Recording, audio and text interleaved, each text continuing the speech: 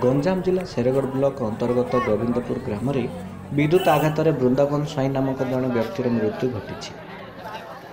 घटनास्थल में बहु संख्यार जनसाधारण जमा हो उक्त व्यक्ति परिवार को सठिक क्षतिपूरण न मिले रास्ता रोक करा चेतावनी देउथिले।